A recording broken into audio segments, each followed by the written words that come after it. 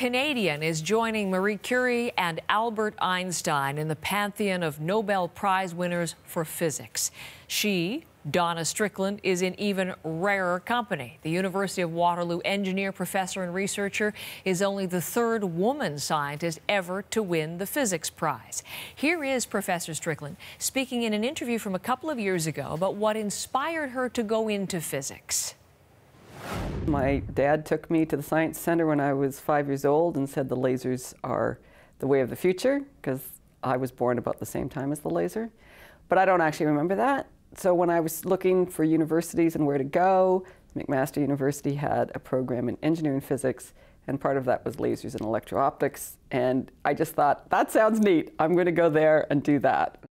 And she's done it to the absolute top in her field. Professor Strickland, as she spoke about her path, McMaster, Waterloo, born in Guelph, Ontario. Thomas Daigle is in London with more on the breaking news we got from the Nobel Committee this morning. Thomas. Yeah, and Heather, I have the paper here from 1985 for which Professor Strickland has been honored today with this Nobel Prize. It's 3 pages long. In terms of physics, that's not very long. There's some graphs in there. Even I can almost understand it. It's about chirped pulse amplification, technology that allows a short laser pulse to be stretched and amplified, and this is used nowadays in vision correction surgery. She is a professor at the University of Waterloo, but the work that she's being honored for now is from 1985. It's from the time she was a PhD student at the University of Rochester, New York, working with Professor Gérard Mourou, who Strickland describes as a mentor. He, too, is being honored today. His name is also on this work from the 80s. In all, 3 scientists are going to be splitting the prize today, worth almost $1.3 million. Beyond that, of course, they will all now have the title of Nobel Physics Prize laureate, and there is, of course, no bigger honor for them in that world than that prize, Heather.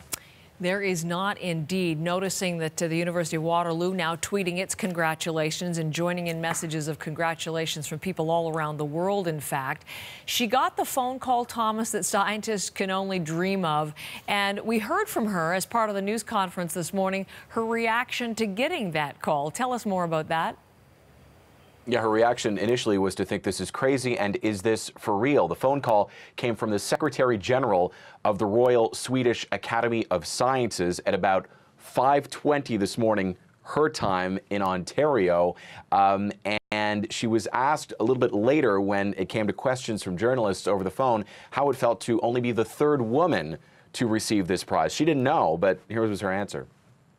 We need to celebrate women physicists because we're out there, and hopefully in this time it'll start to move forward at a faster rate, maybe. I don't know what to say.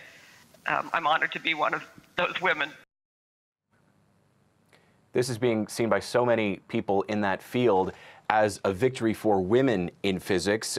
It's been pointed out that Professor Strickland didn't even have a Wikipedia page, despite making this terrific discovery back in the 80s. Didn't even have a Wikipedia page until today, when it was created to point out that, yes, she is now a Nobel Physics Prize laureate.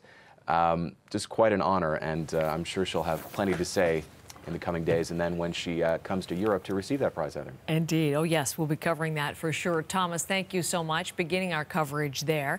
Let's talk a little bit more about this, though, the science behind the discovery. Emily Chung is with me. She covers science and technology for us at CBC News, and thanks for coming in.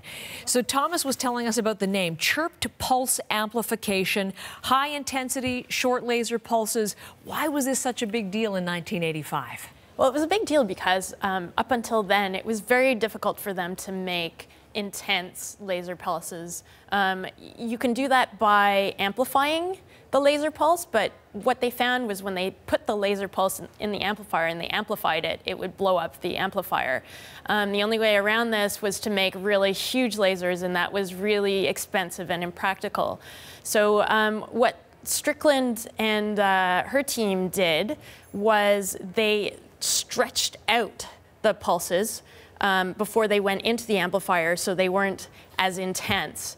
and that would allow them to be amplified in the amplifier. And then what they would look at this graphic and tell us here. Can we help us understand what we're seeing there? So they stretch them out there. Yeah, they stretched them out before going into the amplifier. And that reduced the peak power so it wouldn't damage the amplifier. And then what they did was, after it went out of the amplifier, much bigger than before, they would compress it again to get this really intense short pulse.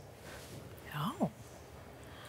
That's just amazing that they can. I'm always so incredibly impressed by how they could ever conceive of something like that. So they stretched them out, then they made them bigger, and then they made them shorter.